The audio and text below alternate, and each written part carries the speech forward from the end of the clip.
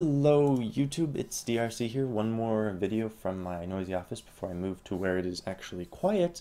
I want to give you a quick video about hotkey, which is a simple on-screen hotkey program for the Surface Pro 3, Surface Pro 4, ThinkPad Yogas, anything that you might use as an art pad away from a keyboard.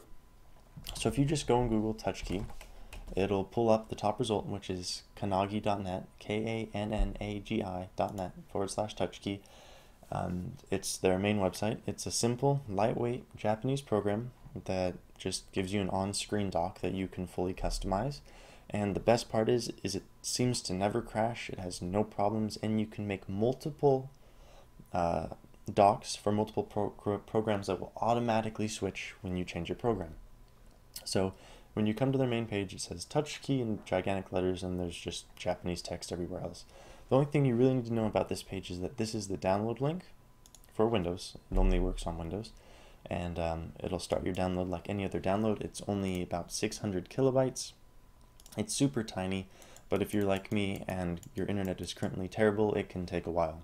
So after you download, you're left with a zip file, which we can then extract and open up and see what's going on. So the first thing you'll notice is that some of the files have really strange text, and that's because they were originally Japanese characters, and when we uncompressed them, we didn't have the right codecs installed, so they didn't automatically transfer over. But for most people, it doesn't matter, it still works.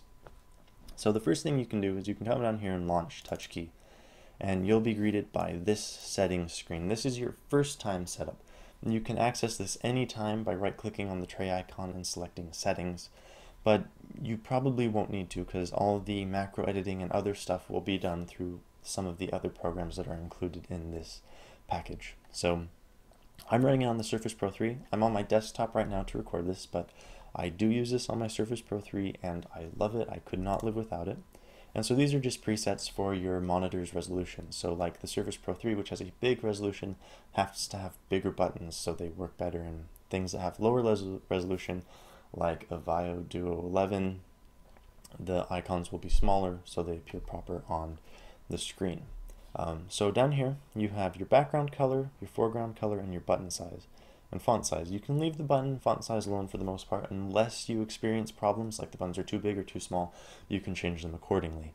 I prefer to have my dock dark, so I choose a black background and then a light gray foreground color for the text.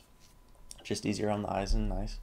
And then over here in the top right you have positions. So you have lower left, lower right, and floating. I choose floating because that just means you can drag it anywhere you want and it can be there. Touch guard I don't use. Hide when approaching by pen, this is great, which means if you're drawing something and your pen goes over where the dock is, the dock just vanishes and you can keep drawing and you can never touch it with your pen. It does cause some hiccups where the Surface gets a little confused about what is doing the input, but for the most part it works perfectly. I have it on top of taskbar, so it's on top of everything, even though I hide my taskbar on my Surface, but it's just a little ease of access thing. So after that's all set up, we can click OK, and there it is. We have our little dock, and if I was on my Surface I could just poke one of these and it would be the same as inputting it on a keyboard. So it's great for switching between like pen and lasso, or toggling between alt to color pick on Photoshop, or shift when you're transforming something. So that's pretty much it. Now the big thing is that this looks great, but it doesn't really work that great. The layout isn't what I would use basically. So we'll come down here to the taskbar down here and right click on it and select quit, and so that'll close hotkey. And now we're going to open the macro editor 2. There's two of them. The first one is simple and it's mostly text, and it's way more difficult than it needs to be. They just included it there for continuity's sake. So this is the macro 2 editor, and it's super simple. Oh, all my windows went away. Oh well. So what we can do is we can make a new macro setting or dock, and then we can just add buttons. We can add as many buttons as we want. We can change the buttons width. They can be wide, they can be tall, whatever you want. And so there's a huge amount of customability here, and it's so great. And so every tool or keystroke you can imagine, you can do. You can just click down here on the hotkey and Control C or Control Shift C. Some inputs don't work the best, like Alt sometimes will default to menu when you click away and other stuff like that. But you can just click this little button right here, and then you have all of your keys. You can do a custom key editor or a macro key editor where it pulls up oops, wrong one, sorry, key editor, and if you for some reason can't get Alt to stick or Shift to stick, you can just select it here, and so like Alt Z and OK, and then it puts it in here. So if your keyboard is screwing up, it's a workaround, but for the most part you can just put all your inputs in with the keyboard, and off you go. And you can name them, you can change the color, you can give them custom images, whatever you want. Customization is at your fingertips. Now, when I first got this, I was a little confused at why you would want larger buttons, wide or high. I mean, for some tools it can look nice, but there wasn't really that. But there's different types you can set these buttons to: normal, hold, vertical slider, and horizontal slider. And these are the two big ones because you can turn them into kind of a scroll up, scroll down, zoom with your thumb. If you want to zoom in closer, you just roll up on the button and you zoom in, or change brush sizes. Now, while it's cool, it's not very practical, and I prefer just to have a bunch of small buttons that I can just click forward and back to change brush size or to switch between my tools. Excuse me. So the only other mode that I use is toggle, and it's because on the Surface you can't press something with your thumb and draw at the same time because of the way the palm rejection software works. So in this case you'll use toggle, and so like if you want to toggle, yeah, see now Alt isn't working, it goes to menu for whatever reason. If you want to toggle, so this would be like if you need to hold down Shift and you can't, you can press it and Shift will be on, and you can drag out your transpose or your your transform area. Or if you want to switch to the color picker and then switch back, you can press the Alt toggle key and you'll switch to it, and back and forth. So I'll change this one just to Alt, and I'll make it a smaller button, and I will go to hotkeys, key editor, Alt, OK, and then it shows up as menu, but it is actually Alt.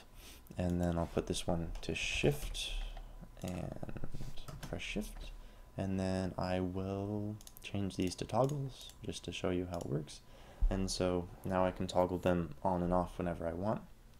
So after we have this all set up, however you feel fit and whatever works for your style, you're going to go up here to this blue save icon and overwrite the macro text and or the macro portrait. And so this is two different dock setups you can use depending on which way your tablet is turned. So for example, when it's in landscape mode, which is just the normal macro text, I have 2 rows by 6, and when I have it in portrait, I have 1 row by 4 or 5, because it's proportionally less space. At least it feels like that to my brain.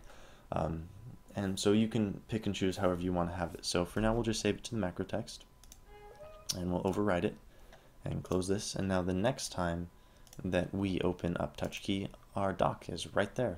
So everything we just edited is all right there, good to go. So what we'll do is we'll close this again and change the last couple of things. So I mentioned earlier, I believe, that you can set specific docks for specific programs.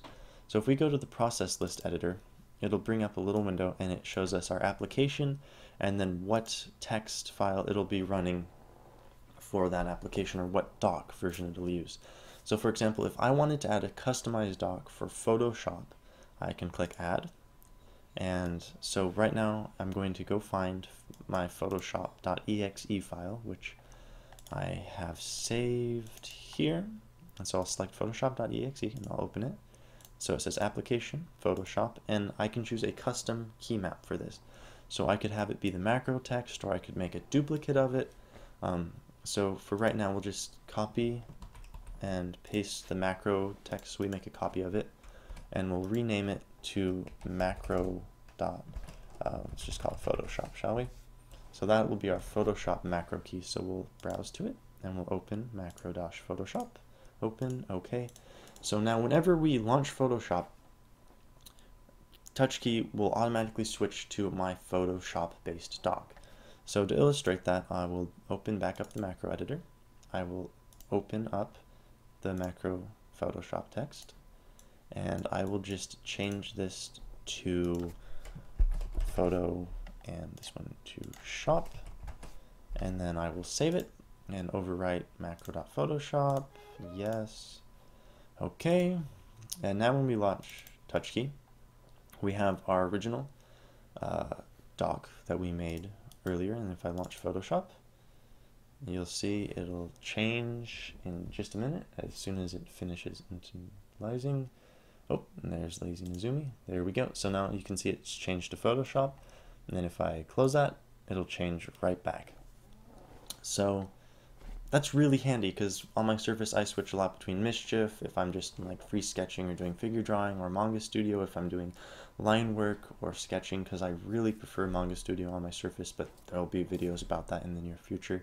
And then, but I do switch from Manga Studio to Photoshop if I'm doing inking or coloring or other things. So it's nice to have, you know, docks that just automatically change as I go through the different programs. So there's only one more gripe that I have with TouchKey. That's something that's easy to change, but it's not in a menu anywhere, and that's the opacity of the dock. So as you can see right now, it's see-through. You can see what's behind it. And some people like that. It drives me personally insane. So there's a really easy way to get it to whatever you want. So we'll come down here and we'll close it back up, and we'll open our TouchKey. And in your TouchKey folder, there is a settings INI file. And if we open it, you can see the text is still screwed up, but the important text is perfectly fine. And what we're looking for is down at the very bottom, under, okay, not the very bottom, under form here. So it's kind of in the middle of the text document. And you can see we've got our button size and our font size, but the most important one is opacity. And by default, it's set to 70. So what we'll do is we'll change this to 100, or, you know, whatever you want, 95, 90, it doesn't matter.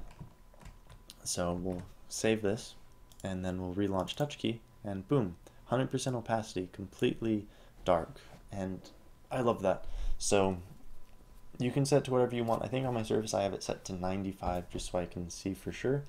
But otherwise, that's pretty much it. That's all you need to know. That's all you have to set up, and yeah, it's great. So give it a look, give it a try. It's really lightweight. It takes no resources, and I couldn't live without it. You know, I curl up on the couch with my Surface and just sketch away while I'm watching a movie or something, and it's so hard just to use a keyboard when I want to turn it to portrait or landscape. So this is the fix. And I think anybody who's using a Surface or an art tablet that has touch and is not connected, you know, to a desktop where you're sitting at a desk, this is what you should use. There's other alternatives like Radial Menu, which isn't actively being developed anymore and crashes constantly on Windows 10. There's some other paid options, but they're like 20 bucks and they don't work as well. So this is kind of my go-to thing. So I hope you guys enjoyed it. I hope it works for you, and if you have any questions, as always, leave them down below or send me an email at drctormented@gmail.com.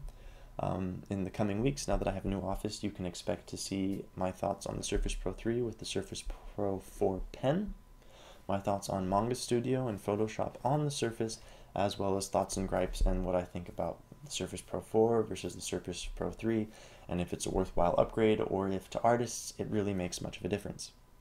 So I hope you guys have a good new year, and yeah, I'll see you guys real soon.